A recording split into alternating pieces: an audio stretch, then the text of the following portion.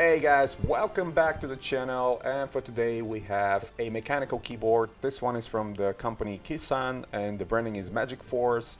Recently on the wirecutter.com there's a really good article about compact 68 keys keyboard, mechanical keyboards. I wanted to grab one of those entry-level keyboards and give them a try. This one comes with the gate brown switches.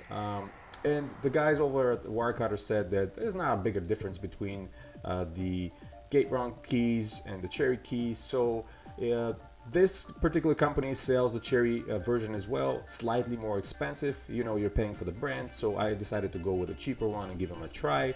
Ideally, my favorite type of key is the red one. This one being brown, it's a little bit different than the red ones, but I wanted to give it a try and see how it's going to perform in gaming and typing in office environment.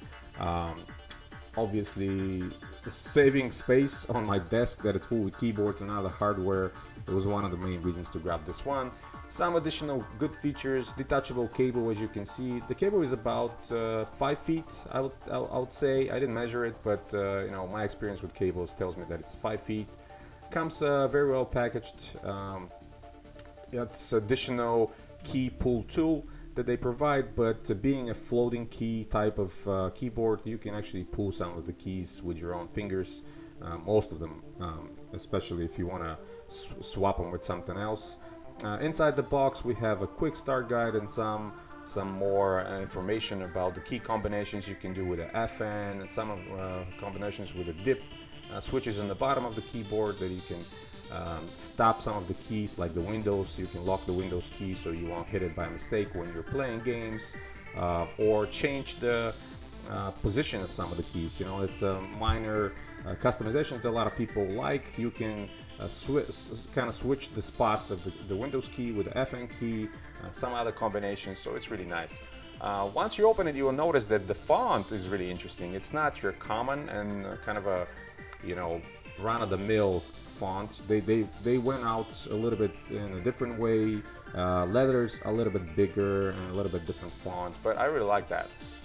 As you can see, easy to pull keys with the brown, and behind every single switch there's a LED. Luckily they have one, well, actually from 0 to 10 level of brightness. I really like that.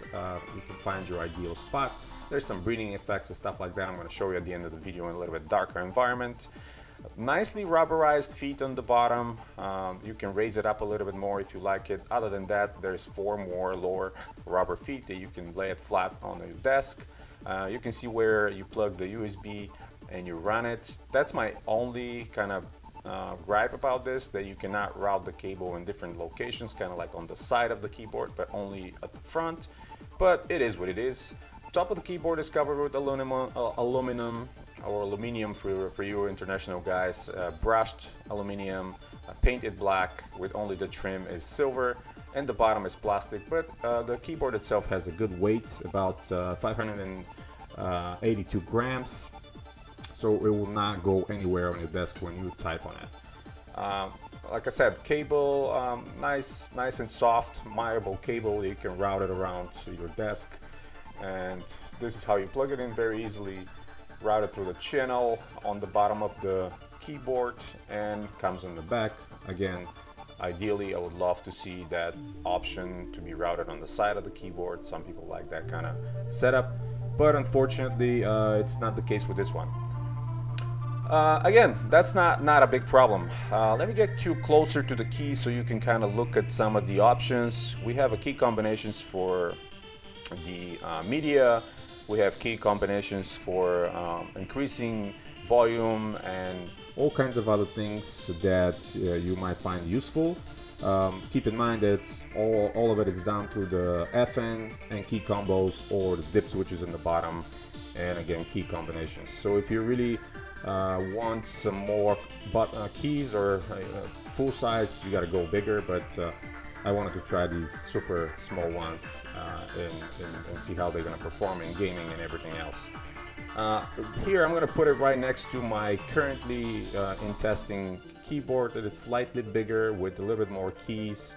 I wanted to compare the size. You see, I'll put them on top of each other. Definitely a lot smaller without that extra row of keys on the top, and a little bit lighter. If you're planning to carry it somewhere, LAN parties or whatever, over to the office, keep in mind that it's going to be a lot easier to carry. And here is the backlighting, quite bright, even in you know, lit up environment with the lights behind me.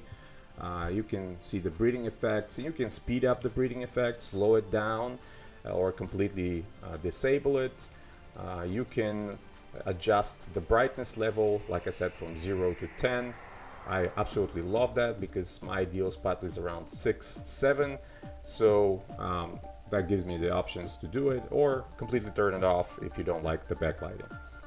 Overall, I think it's a great keyboard. I'm gonna give it a test in some gaming and do a little follow-up video to let you know, guys, how this keyboard is performing. I have some good peripherals coming around as well, some new mouses that I'm gonna show you. But this is it for now, guys. Thank you very much for staying with the channel. Subscribe if you're new, hit the thumbs up. Until next time, guys, you have a wonderful day.